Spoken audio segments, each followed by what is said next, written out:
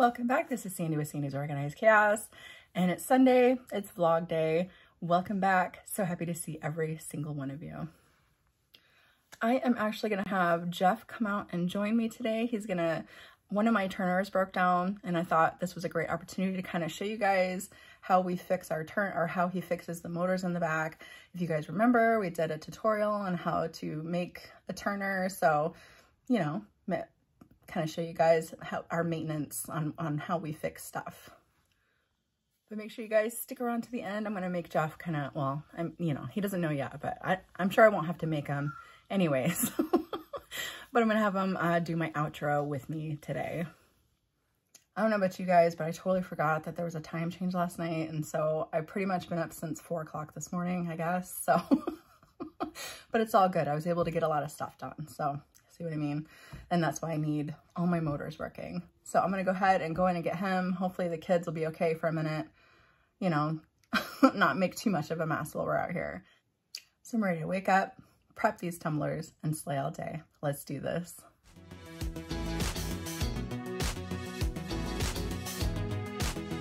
So I'm going to have Jeff help me or kind of show you guys how we like to fix our motors when they go out, because it's important to have them, and I kind of need all my motors right now. So we have the 10 turner here. Well, it's a 6 turner and a 4 turner that I built. You know, I did the tutorial. I know a lot of you guys have done it. Those motors are cheap, and over time they get loud, and then they just quit working. And we've got one here. You can see Sandy put her little plunger in there to remind herself that one's bad. But when you turn it on, you can hear it, and it is going, but it's like when you put something on there, like I'm barely holding it, and it's not moving at all. So I think the little gears in the motor have just worn out.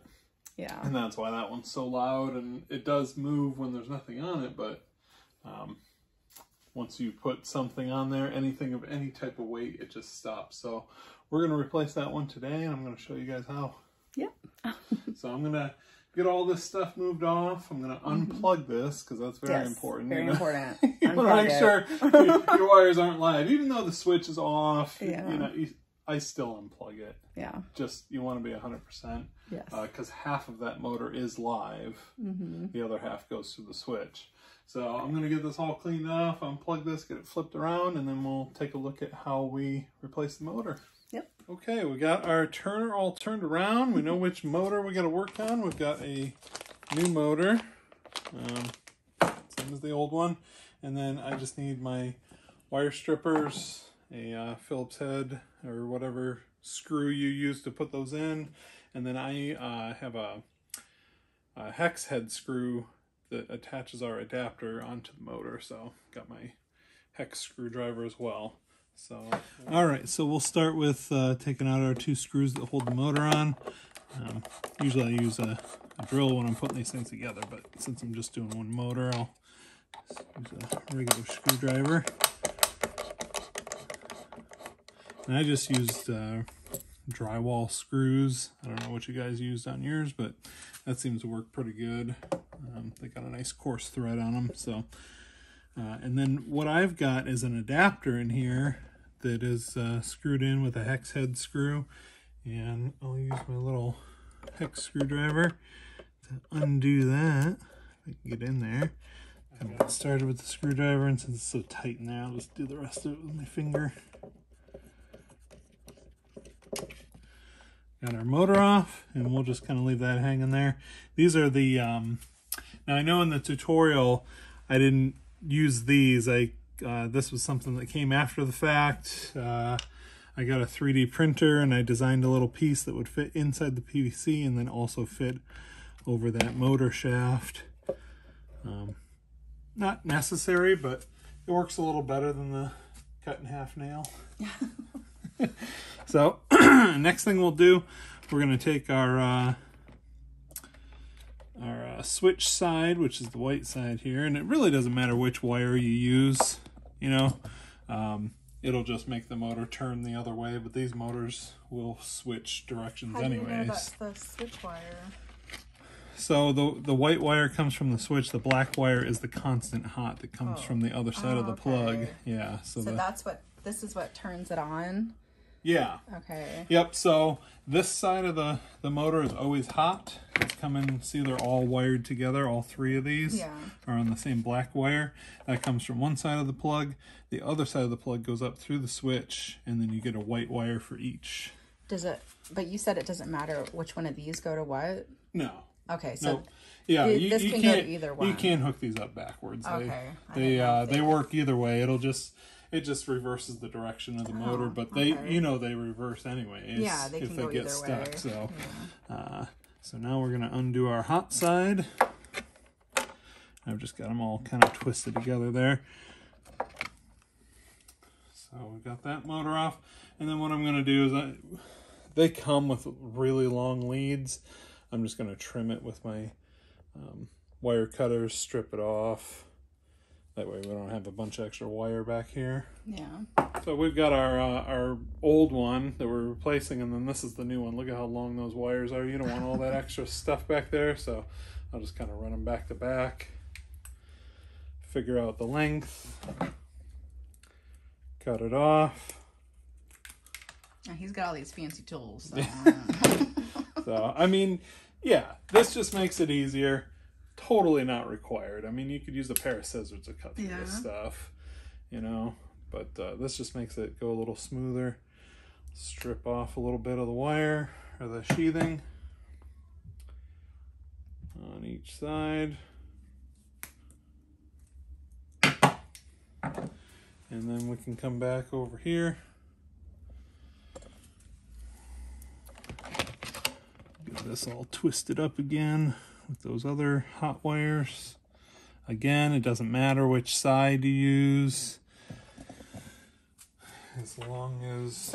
So either one, but one has to be connected to there's where not like a positive and negative on these. They work either way. One goes to the hot, which will be plugged in to turn on the, give it electricity, and the other one is to go to the switch to turn it on and off whenever you want it to. Yep. So that switch just kind of completes the circuit. Okay. Yeah. So. But we're just showing you guys how to fix it, Yeah. Which can be a little difficult sometimes, especially if you're not used to working with electrical stuff. But luckily I have Jeff here, but if you have, somebody that could help you guys fix yours, obviously do that if you feel more comfortable that way. Yeah, I'm totally not a professional electrician. I've just over the years, with dealing with all kinds of electronics and you're pretty handy, so remodeling houses and stuff like that. I've picked it up, and I mean, you've done everything. You've done a lot of stuff. So. Comfortable enough doing it myself. So. Yeah. But yeah, like Sandy said, if you're not comfortable with it, please seek out the help of somebody who knows what are these things? What they're doing. These are they call those wire nuts. There's like a little nut inside of it. A little screw inside of it to keep so and when together. you twist it, it holds the wires together. See, that's not going to come out of there. Right. It's not going to come This apart. is very common in home wiring. Yeah. So. But that just protects it, and some of these he even has electrical wire on, but really all you really need are the nuts. But how often do you suggest that people should check their motors to make sure everything's running smoothly? Because we want to make sure that everybody stays safe, because these get really hot. Yeah. So you always want to that's another thing that I wanted to point out, and I don't know if I did in our tutorial, but I kind of made this overhang on the top and the bottom. So it's like so that if you push this thing up against the wall, it's not going to be that motor, up against it. because these things get really, really hot. And some people even made fans, almost like for computers, to run behind it, so that way it keeps it I thought cool about doing that, but we really haven't run into an issue. No, we haven't, but that's why, I try to always run my tumblers when I'm home. I try not to leave my tumblers running when I'm not home, and I try not to do it overnight. Yeah. I try not to do it overnight either. Sometimes it happens, and I'll get up at 1 a.m. and be like, I gotta go turn that off. Yeah, but that was the whole point of having this overhang on the top and the bottom, so that these couldn't make contact with the wall, and it would still have some airflow. It's not a lot, but it does the job.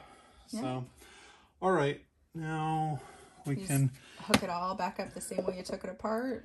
Yep, exactly. So the shaft has that little hole, which you're familiar with. And theirs might look a little bit different, so yeah, you know, everybody probably connected theirs a little bit different. It seems like there's a lot of manufacturers for these motors, but they all are very, very similar in build. So I think it's... Oh, one of the kids found us. Okay, so all I got to do is just tighten up that screw. Yep. Which it's giving me some trouble here. Fine, oh, okay. All right, yeah. So we're just tightening that up. We got our adapter all on, and then we can just fit the motor right back where the previous one was. And that's it. So let me grab my little screws here. Looks like that's tucked up under there. Yeah, yeah. I'm sorry. Well, no, that's a good point. You want to make sure the wires are away. Don't get too busy, you know, trying to get done, and then you end up pinching a wire, because then you're going to be in real trouble. Well, yeah. Would these wires melt, or? You know, if it was pinched in there enough and it cut the sheathing, then it would. Yeah, that would be a big problem. Yeah. So. But this is pretty much how my back looks, and this has worked great for me. Yeah. I mean, over the year, I've had this for how many years now? She ain't pretty to look at, but... She ain't pretty to look at, but she does her job. It works real good. All right, just as simple as that. So, I'm laughing because I had to, like, lift this thing up. But, you know, really, I mean, it took, what, 10 minutes? That's that, yeah. And this is crazy. So, this is one of the good ones, and you hear how loud it is. That's not too bad. That's kind of what they... But listen to this. This is the one that we just replaced. Not a sound, and that's how it should be. So it just goes to show, like, they wear out over time. Yep, and they start to get loud, and then, you know, but they're cheap. We buy them in bulk. Sandy showed you do you remember how much those were? I'm going to put it in the description, but... I don't remember. I can't remember either. And it was a while ago. It was a while ago. A lot of stuff has gone up in price because of all the supply chain constraints around the world. Yeah. So, yeah, you'll just have to look in the link. But I think it was like... Maybe they were like $4 a piece if you bought them in bulk. Yeah. So, but yeah. So, there you go. Now you got... 10 again. Yay! I can get my stuff done. Now, along with obviously this, he made me all my plunger wands as well, which they are so dirty and they need to be cleaned. I have so many sitting here. I'm like, look how just years of use and everything. They really need to be cleaned, but that's pretty simple to clean. But maybe next time I'll show you guys kind of how I just tidy them up a little bit. All right. Well, thank you for helping me. Yeah, no problem. He did. Anytime. Thanks. Yeah, he did look up the prices for those. Yeah, so I told you guys that we bought them a while ago. I just looked. We bought them at the end of October last year. Yeah. It was a pack of 10. They were $36 then. I looked up now. They're $46. So, I mean, still not bad. I mean, that's $4.60 each when you break it down because there's 10. So I pretty much ran those things every day for hours on end. Yeah. And I probably only had to replace maybe 4 of those motors. Yeah. You know, so that's pretty good, I think. But it's pretty good. It's just a maintenance thing. Yeah, and like he said, you can actually tell when they're about to go out because they get louder. Yeah, so. they get really loud. Yeah, it almost sounds like there's little tiny gears in there that move it around, and they just get wore out from running. I mean, they're not made really to do that. It works. Yeah, it works. But, you know, only for so long. Yes. Oh, boy. I know. The kids are just randomly screaming in the back. Yeah, we'll probably just cut that part out. Yeah.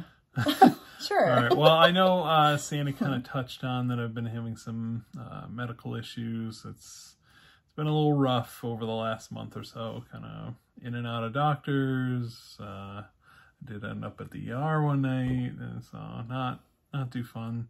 Still trying to figure out what's going on, but I've been seeing your guys' comments. Really appreciate all the love. Yes. it doesn't go unnoticed, and I appreciate it. Thank you. Yes, thank you guys so very much. I told you guys, and I wish I could have had him on sooner, but he just hasn't been feeling all that great. Yeah. So yeah, it's like I go through phases of, they put me on some medication. I was feeling better. They took me off the medication. I don't feel good at all. And so now I'm back on it. It's still kind of a little painful. Well, yeah, but he is going to be seeing like 2 different specialists. So we're really hopeful that they will have more insight, because what he has is kind of rare.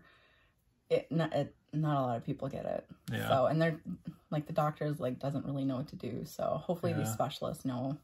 And you need to stop Googling stuff. I gotta stop Googling stuff, because it's just, I can't go to Dr. Google because they just tell you you're dying. Yeah, right? But it's just scary. You know? Well, potentially. I need you around, me and the girls. Yeah. So. But yeah, I just wanted to let everybody know that I've seen your comments, and I really do appreciate it. Yes, very much. Thank you. Thank you. All right, guys, I think that's going to do it for today. We better get back inside. I don't know what they're doing in there. I don't know. I've heard them scream a few times, so. Yeah. 4 kids can only be unattended for so long. Yes. Like 2 minutes tops, maybe. So. Yeah. All right, guys. But we hope that you have a great rest of your night, a great rest of your week, and we will see you guys next time. Bye. Bye.